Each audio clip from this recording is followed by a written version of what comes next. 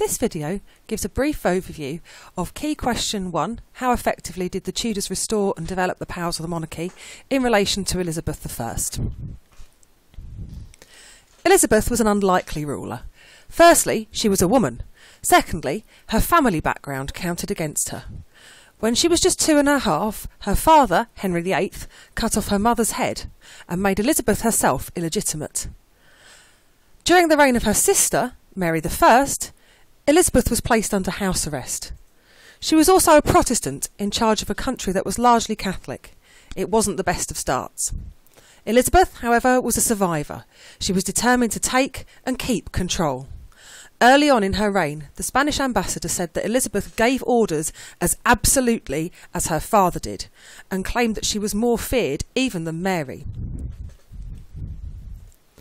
Elizabeth was not as involved in the day-to-day running of government as some other monarchs, such as Henry VII. However, she was informed about and interested in political issues. She was determined to keep her prerogative powers.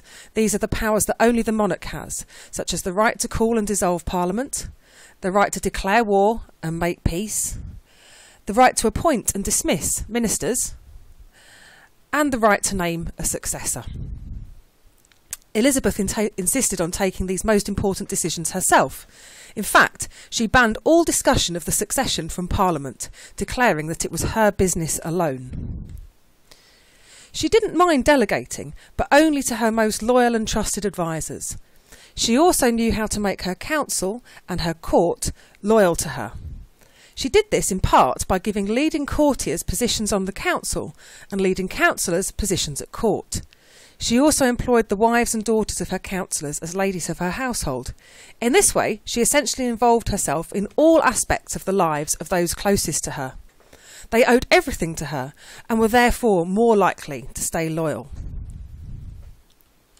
Finally, Elizabeth was a master of public relations. She staged a huge procession for her entrance into London after her accession to the throne.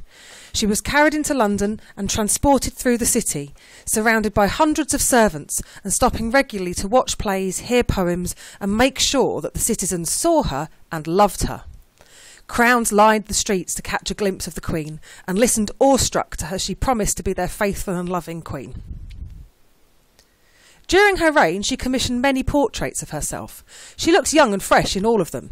This picture, for example, was painted when Elizabeth was well into her 60s. The portraits also contain messages, some subtle and some not. In this portrait, the inscription says, "No rainbow without the sun." The rainbow symbolises peace, and Elizabeth, dressed in gold, is clearly the sun. This suggests that peace is not possible without Elizabeth. Notice the decorations on her dress? It's covered with eyes and ears, showing that she's all-knowing and all-powerful, almost godlike.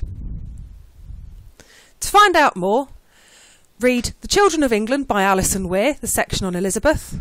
You could research further portraits of Elizabeth. Try googling the Armada portrait, the Ditchley portrait or the Pelican portrait. There's plenty of information about the symbolism of these portraits online. Alternatively, watch David Starkey on Elizabeth I. Links are on the blog.